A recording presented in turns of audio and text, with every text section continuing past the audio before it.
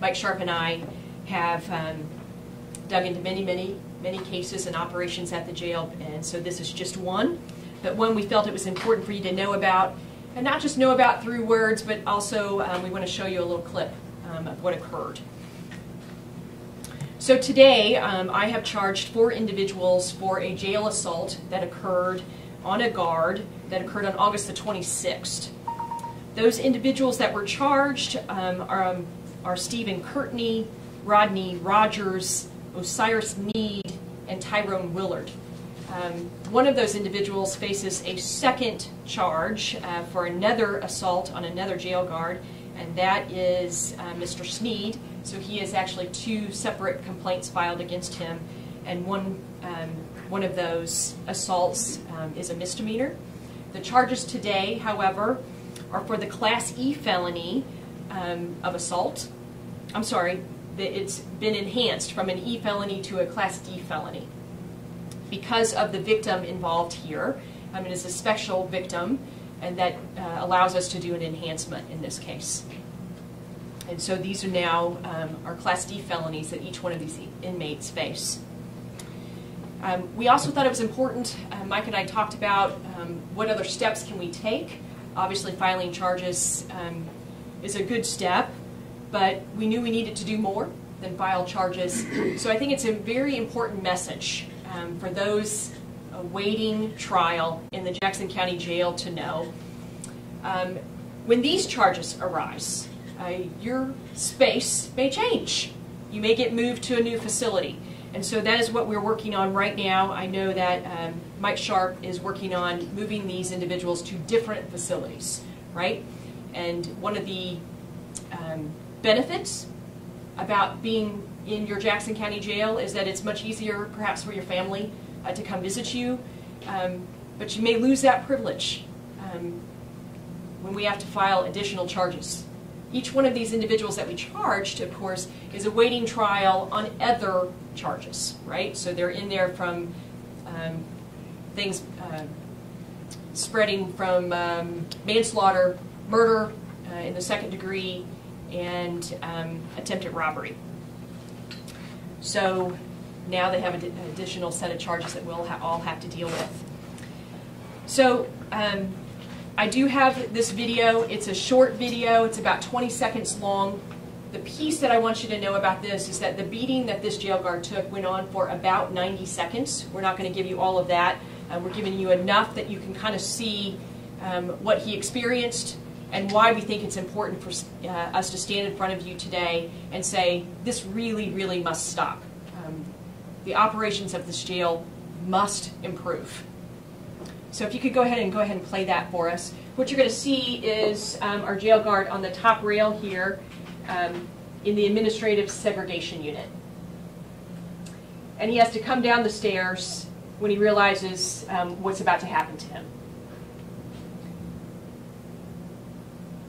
You can see the assault occur. A 3rd man jumps in, and you'll see a 4th come in.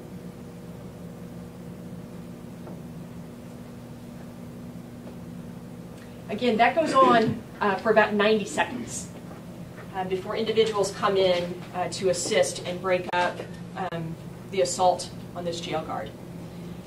I've watched that, of course, numerous times, and it just really makes me angry to watch it, because that individual is there protecting all of us, protecting other inmates, and deserves better than that. And I get really angry when I see in his face what he knows is about to happen. When he's on that top rail, he's got to worry. He knows what's coming. So in the administrative segregation unit, 1 inmate is supposed to be out at a time. And it is this jail guard's duty to go into that pod and to make sure that everyone is behaving as they should, that everyone is in their cells where they're supposed to be.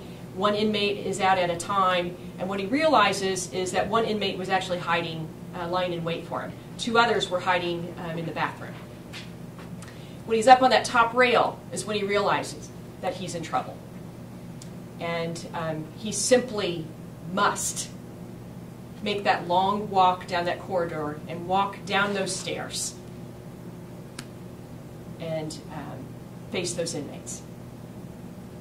Now, none of us should have to do a job that puts you in that kind of safety risk. This really, really must change. We must find a way to better protect our guards, and we must find a better way to make sure other inmates are safe inside this facility. So these are the points that I wanted to make today. I'll go ahead and play this again for you so you can kind of see what I'm talking about, and that is watch when he's on that top rail. And he's got to worry about the fight being on that top rail, right? So he actually has to go down the stairs where it's a better encounter than if he found himself in a fight on that top rail.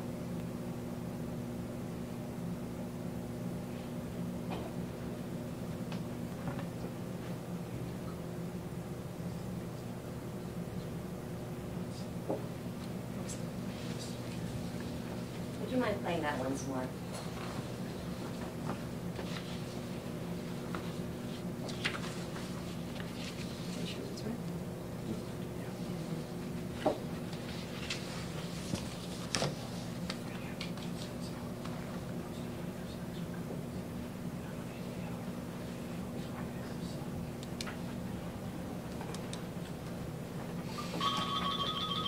Now, I always appreciate when someone whispers in my ear that I made a mistake, so I can tell you about it. Tyrone Willard is the other individual that's actually charged with 2 separate assaults. He is the individual that I told you committed assault as well earlier in August against a different jail guard, and that one is in the packet of charges that you'll have. But I had said earlier, mistakenly, that was Sneed. Willard is the individual that's been charged with 2 separate assaults today. Look, I want to thank Sheriff Sharp, not just for being here today, but for assigning 2 detectives at this jail. They've been there for a long time. I know we've been working on that project for years now. So these are not new assignments to the jail. They've been there for years. And those 2 detectives, those 2 individuals that work for the sheriff, were really critical in helping us put this together for us to know about this and to get charges brought to you today. So I want to thank Mike. I want to thank his crew for doing the hard work in that jail of trying to keep people safe. So with that, I'll turn it over to the sheriff if you have any comments you'd like to make. What you just saw in this video was a corrections officer that was trying to do his job.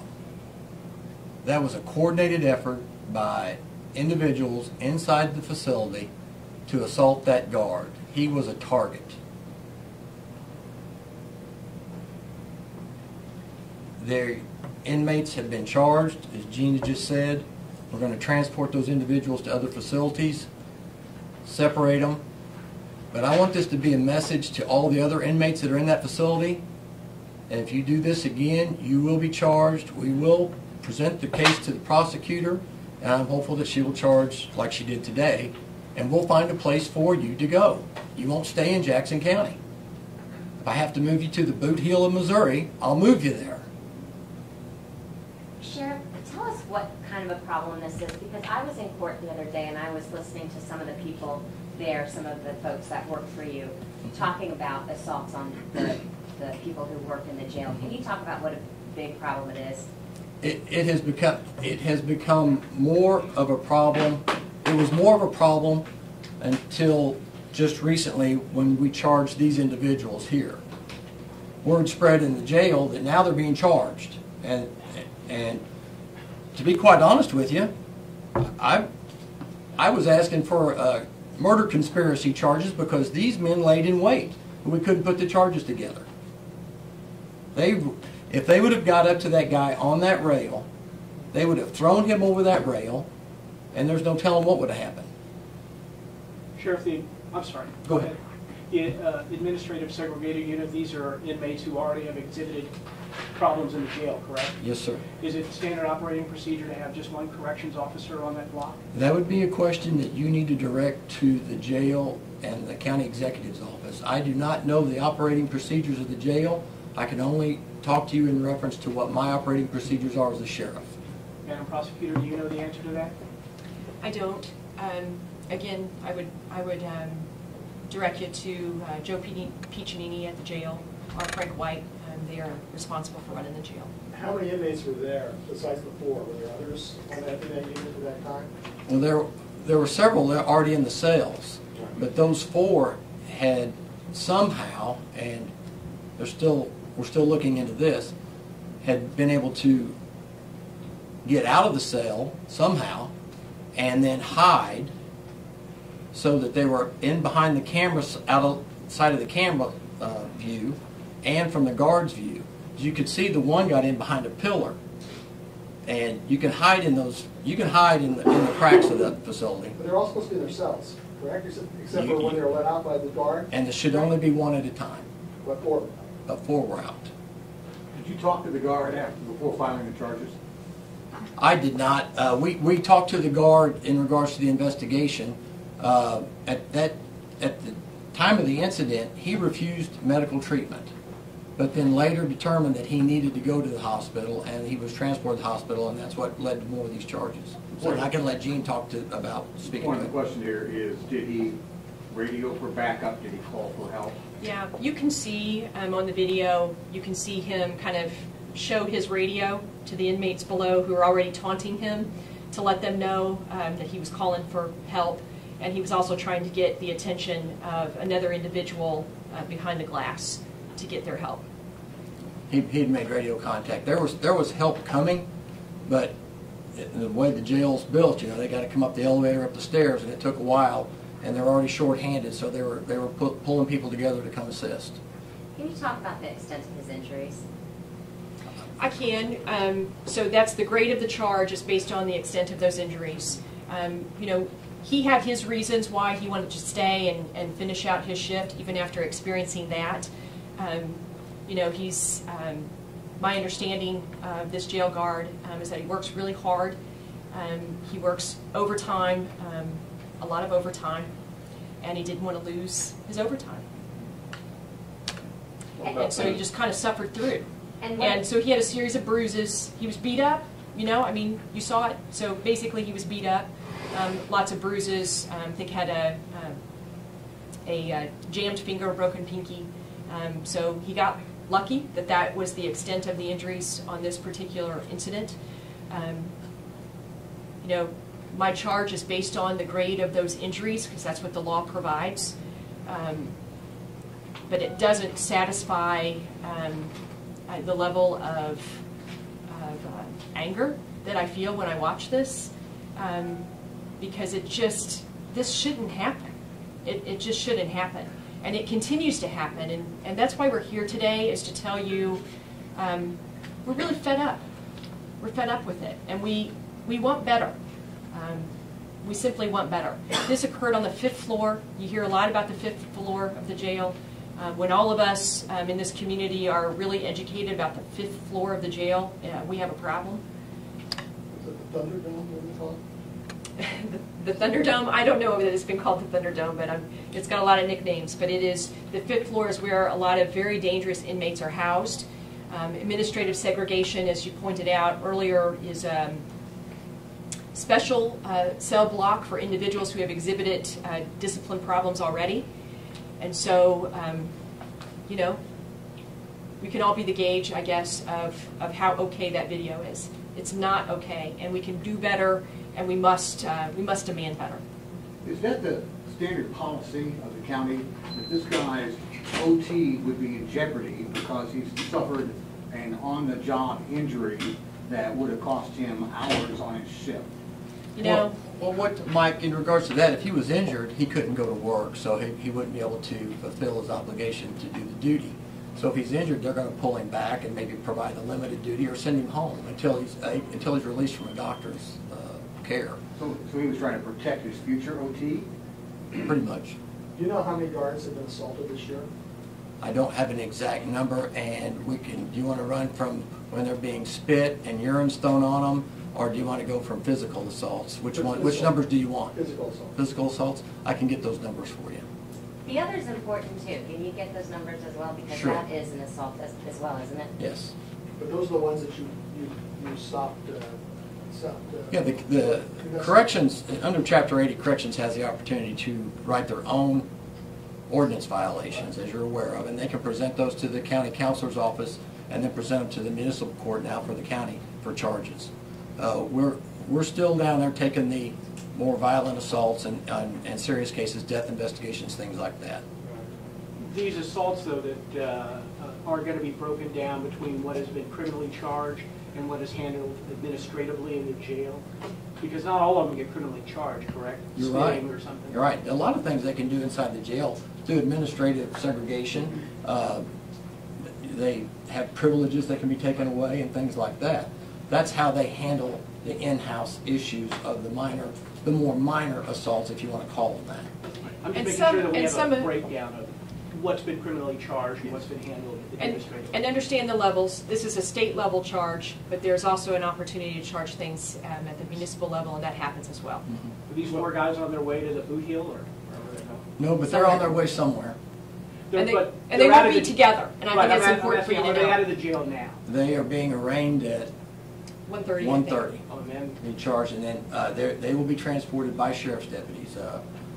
My guys are taking them to the other facilities. So if this happened back in August, and today we're sitting at the end of September, where have these guys been since? 5th floor. On the 5th floor, right where you would So, expect. After the assault, was the guard still, up there on the 5th floor, the same one? I think he's been assigned somewhere else. That's my understanding of where he was moved. That'd be a question for the jail folks. Is your hope that by putting these charges out there, that a culture in the jail is going to change? Absolutely.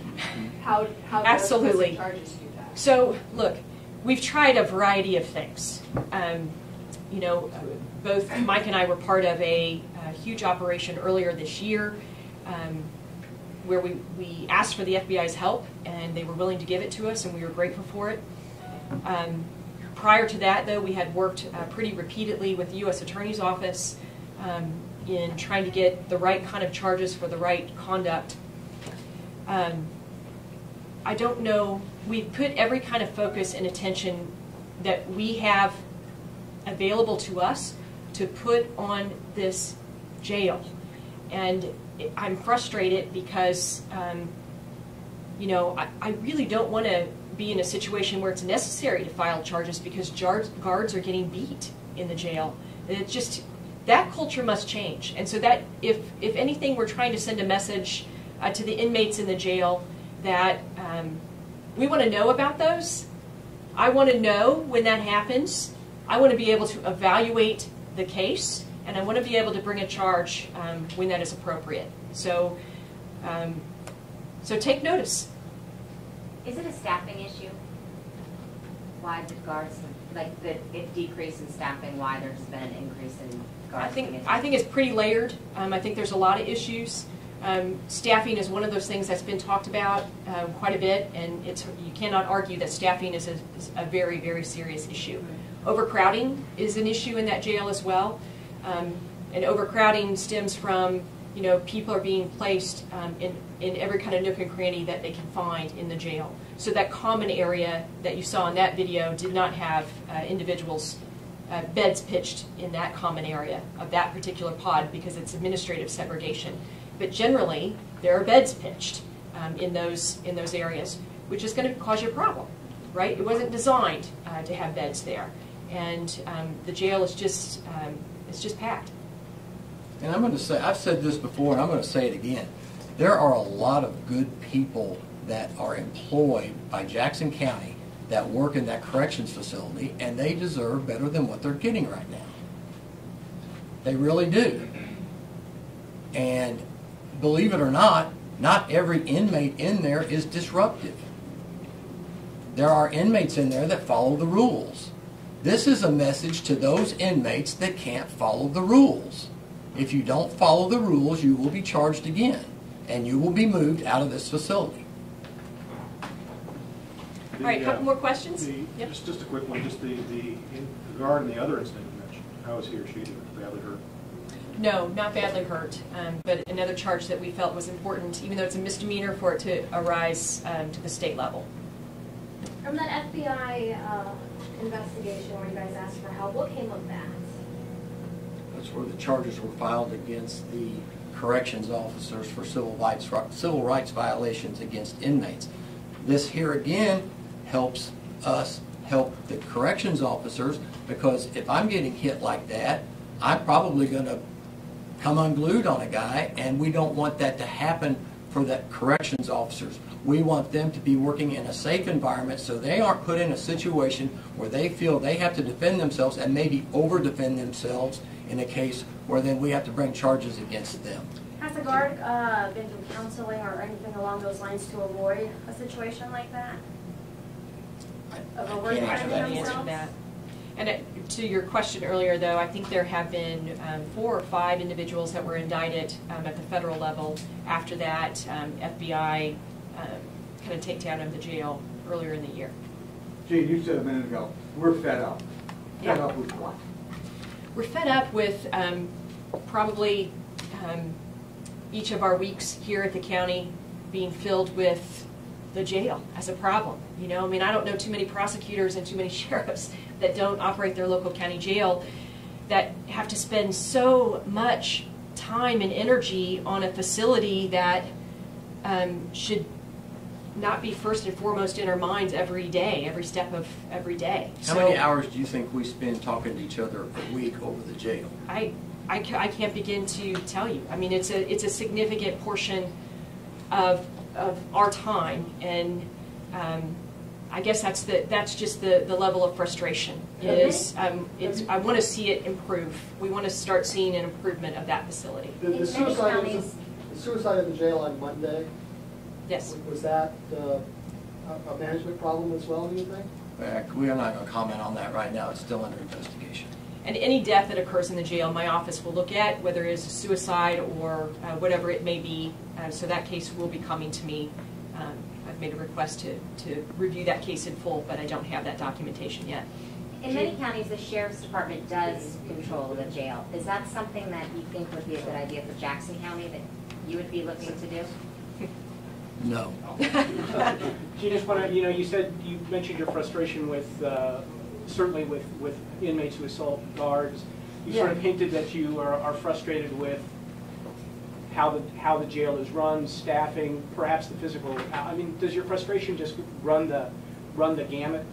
You're with county officials as well as the inmates who might be running wild?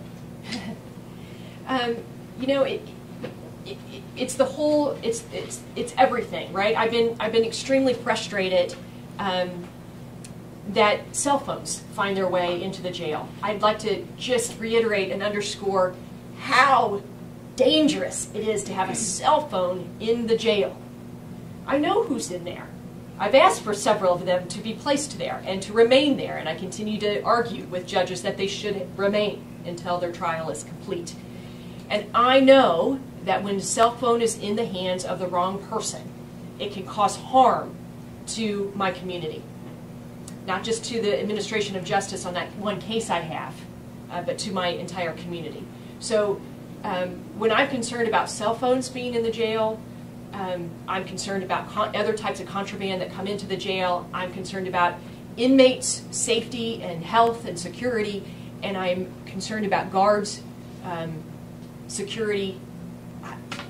There's just, everything is a concern at this point. The whole thing is a concern. And so we continue to look at it from its, what can we expect of this facility? What's the level of capacity that this jail can manage, and what is simply over its capacity? What can it not do? And I think we need to get to that answer so as a county, we can better inform, from our perspectives, we can inform other county officials and try and work to better policies and better answers for this community. It seems like you're saying the jail is being run poorly. Well, I'm telling you that in filing a charge against 4 inmates that I've already charged with beating a guard, and I showed you the video, and I didn't show you the whole 90 seconds, but it angers me. So I'm telling you I'm angered by it because I want to do better than that. when the prosecutor has concerns about cell phones, or concerns about inmate safety, guard safety, all those concerns that you just listed, it seems like you think that there's a problem there. We absolutely have a problem. We absolutely have a problem. We are starting to discuss it, though, in its bigger context, so that all county officials are really kind of pushing their chair up to the table so we can address it. That's a good step. I want to hasten that discussion, however. It's time to move along. So with that, we're going to go ahead and leave you all. Thank you very much for being here today. We do appreciate it. Thank you. Thank you.